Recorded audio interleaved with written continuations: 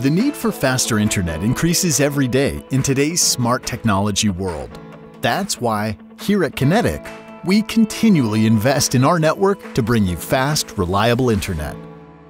Faster speeds provide a better experience for things such as easy and quick access to online content, smoother movie, music, gaming, and video streaming on all your devices, less loading and buffering time, and faster connections when using multiple devices. Do you know how bandwidth affects your home's internet performance? Let's start with what bandwidth is. It's the amount of data that can be sent or received all at the same time over your home's internet connection.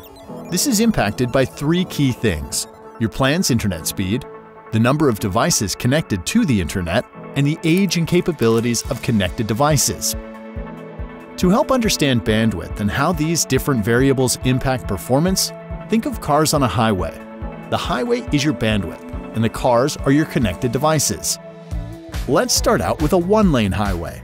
This might be sufficient for low traffic areas, but as you add more cars, you get a traffic jam that slows everything down. In the same way, the number of connected devices using the internet will impact your internet bandwidth. The more devices, the less internet speed to go around, creating a slower experience. Don't forget, internet-capable devices are all around the home these days.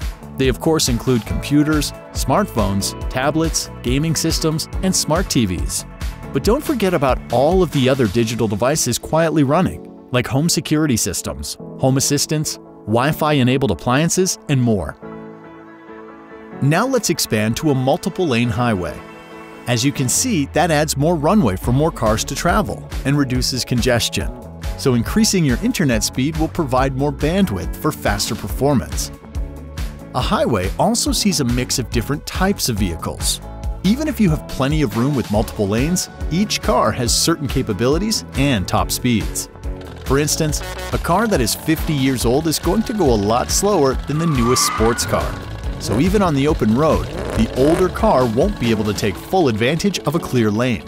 And if your new sports car gets stuck behind a slower car, it'll cause everyone behind it to slow down. This is the same with devices. Certain devices may not have the capabilities to take advantage of faster speeds. This can be due to older technology or even newer devices that aren't equipped to perform at high speeds. And as technology evolves, devices will continue to get more powerful, demanding more bandwidth.